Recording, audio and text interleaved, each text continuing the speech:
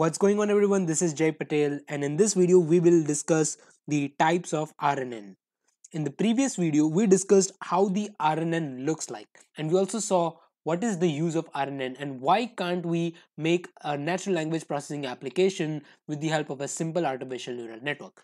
So if you haven't watched my video on that, you can find its link by clicking on the upper I button, or you can also find the link to the entire playlist of Recurrent Neural Network down in the description box. Now in this video we will discuss the types of recurrent neural network and we will see what kind of RNN is used for what kind of application. Now in the previous video we discussed this named entity recognition application whose job was to determine the entity occurring in a given sentence, and we also saw how the recurrent neural network looks like. Now this is an example where the input length is exactly of the same length as the output length, but most of the application might not be following this pattern.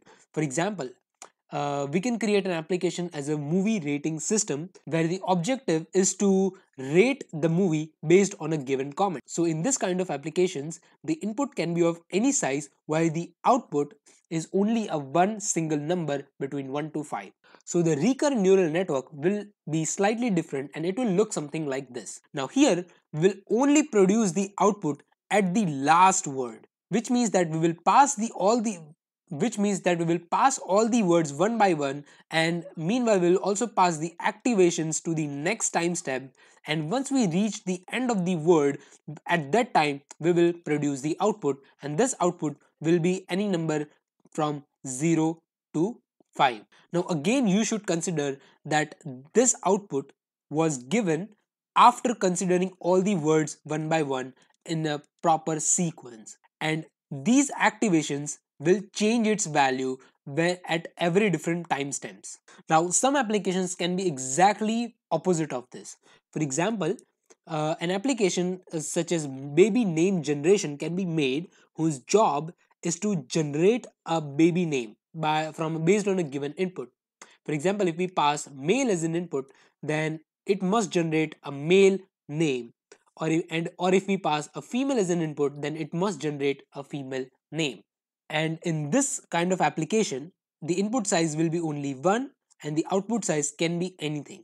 And the model will look something like this, as once we pass the input, it will keep on generating characters until it has generated the end of the word character, which means that here the model should stop. Now here the output from each timestamp is also passed as an input to the next timestamp, and that is how the model knows which character has occurred first and which character to produce. For example, the vowels mostly come after the words like J or so on. And if the first two characters are G and O, then the third character is likely to be H or S, so that the model can create John, Johnson, or Joseph, or any word like this. That is why the recurrent neural networks are very powerful in identifying the next words based on the words that it has seen already. Now, another application is music generation. Now, there can be another application which might have variable input length and the variable output length, and both these are not same.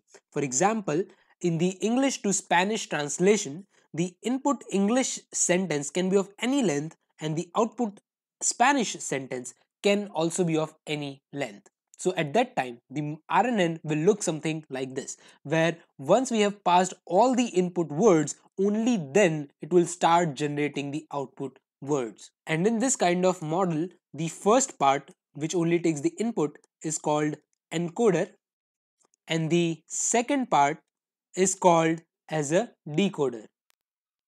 To summarize everything, some applications might just have fixed output length or fixed output shape, and those kind of model can be called as a many to one applications. And some can be of exactly opposite type, which can be of one to many. And then some might be of type many to many, where it can also be categorized into two categories.